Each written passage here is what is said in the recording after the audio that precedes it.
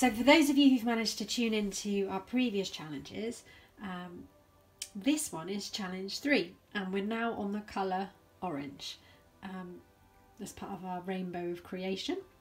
If you haven't tuned in before, welcome, and just to let you know that these challenges from the RAMM Museum in Exeter will all culminate in having your very own RAMM inspired museum collection, which you're going to create yourself from the comfort of your home. And they're all inspired by things that you might find at the RAMM Museum within their exhibitions, in the objects and the collections. So this week we're going to be working with jellyfish, because some of you may have seen, if you've been into the museum, that there's these beautiful, beautiful accurate drawings of jellyfish which were created by an artist called Henry Goss. A little fact about Henry Goss: he was a naturist, but he also wrote a book about aquariums, and he was the man who invented the word aquariums. So what you're going to need today for making our jellyfish, mobile or lamp, is some orange ribbon, or if you haven't got that you could use string or twine. We've got some scissors, some double-sided tape. If you haven't got that, clear sellotape could work, or PVA glue. We've got orange paint. I've got acrylic paint is what I'm using. I think that's best. If you don't have orange acrylic paint and you have got red and yellow acrylic paint, you can mix the two together to make your orange. Or if you don't have that, you could try using a poster paint, although I recommend putting a little bit of glue in it to give it so it sticks better onto the plastic bottle. So you're going to need a plastic bottle. I'm just using one, but if you want to have lots of tentacles on your jellyfish, you might need a couple. Doily, if you have one. If you haven't, don't worry, you can still make this. An elastic band. Ideally a red or orange one is fantastic, but if you don't have one, just a normal coloured one. A paintbrush.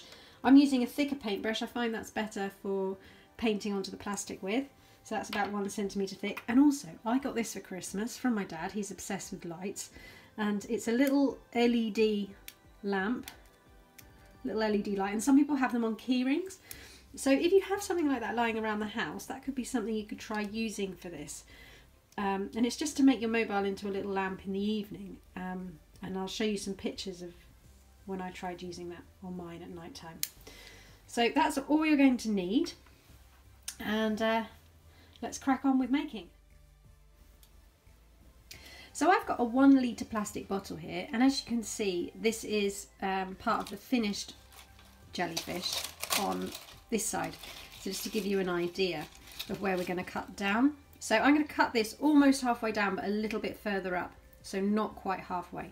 So I'll just pop that out of the way for the moment. So I'm going to start cutting. You might need an adult to help you make that initial cut.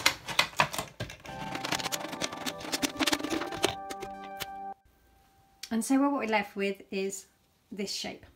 So the next thing to do is I'm just going to cut about 2 centimetre cuts up, and I'm going to keep them quite thin so it looks quite delicate, and I'm going to do this all the way around.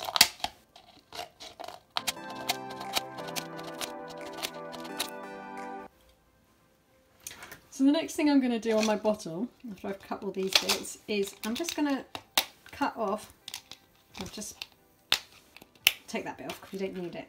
And I've got my doilies, which I've pre-cut out. You can do this any way you want, and it's actually, I'm just using them to create pattern onto the bottle. So you might want to use them or you might not, it's completely up to you. So I'm just going to stick a bit of double-sided tape, or you could use PVA glue for this, or glue gun.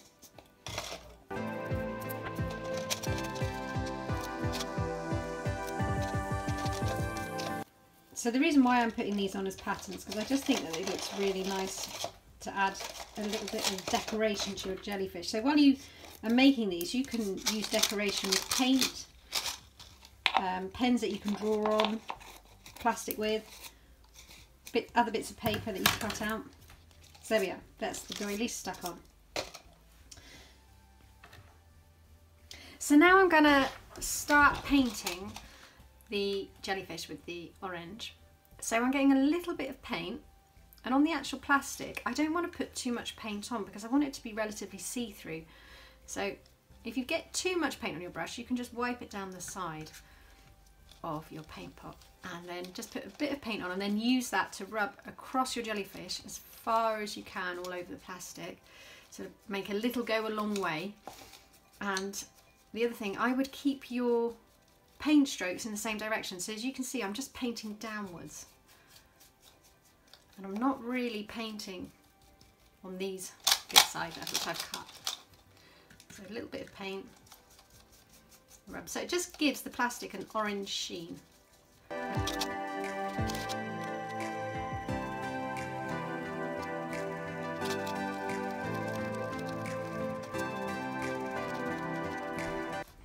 And then once you've painted all the plastic, the next thing to do is paint this bit where you've got the doily on it, and I'm going to just paint this in a darker orange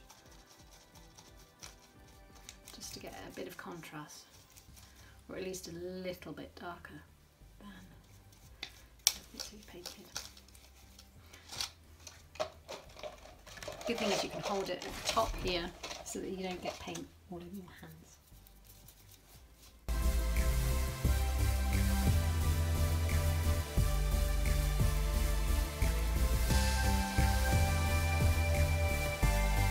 There we are, and then you're just going to let that dry.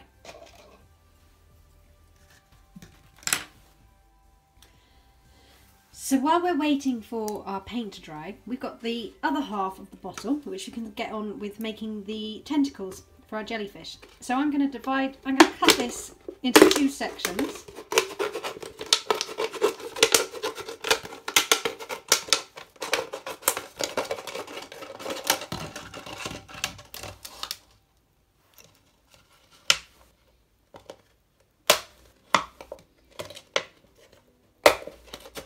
The width of these sections doesn't matter.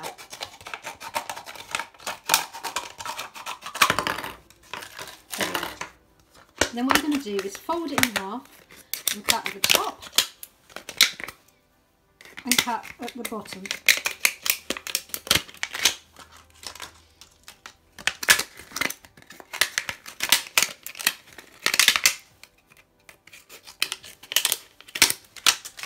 So we've now got 4 sections for our jellyfish, and this should fit all around the inside of our bottle.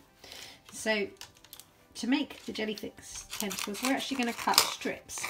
So my strips are about 1/2 centimetre wide. You may want to make yours thinner or thicker, that's your choice.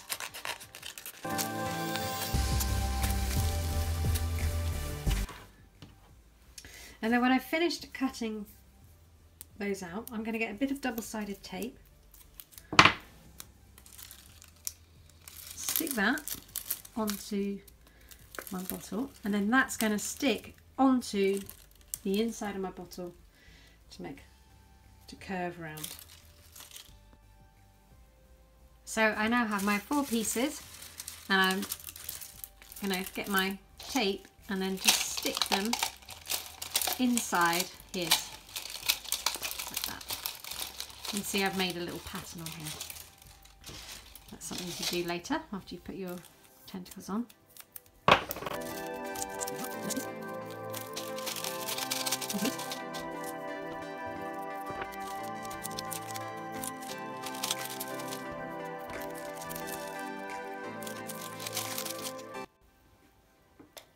So as you can see, I have finished that using the 1 bottle, but if you wanted to make more tentacles, you could use a second plastic bottle and just cut it out in the same way that I showed you. I've just popped my elastic band on the top here. I've doubled it over. I'm just going to show you how you can hang your ribbon. So I've got a piece of ribbon here, and I'm just going to lay it on top and get one end of the plastic band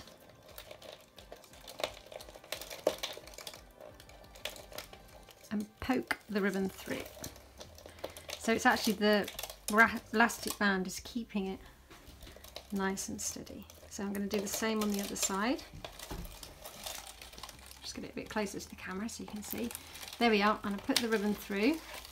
Ideally you want it through both bits of elastic bands because that will make it a lot stronger.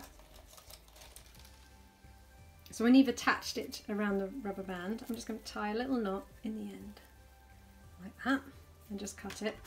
And then that is where I can hang from.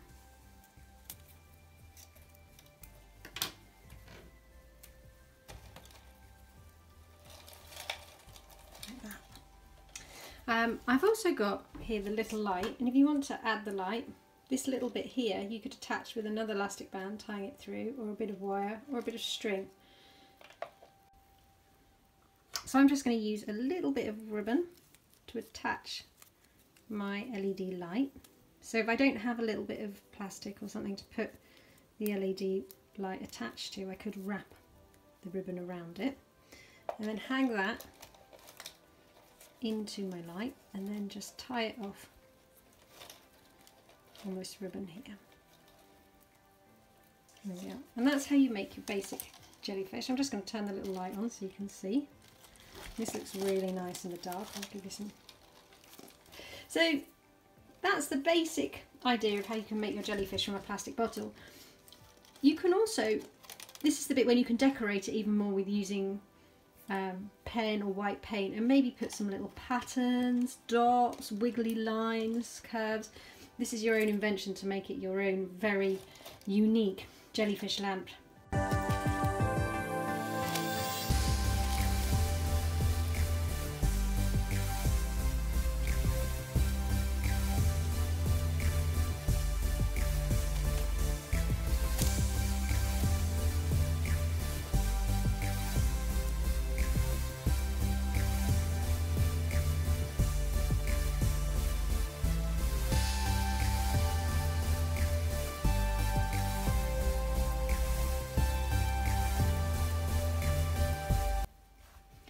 So we would absolutely love to see any creations that you come up with as part of RAM at Home, and the address to send it to is #RAM at Home, or the email which will be at the bottom of this video. And we also want to say an extra special thank you to the staff and members of Magic Carpet, and they are completely right when they say art makes you feel good. So big thank you, and sending love out to the Magic Carpet people. And also, it's a big bye-bye from me, and thanks for tuning in, and we look forward to seeing you hopefully next week for the next challenge. I hope you are having fun making and drawing. Okay, bye-bye.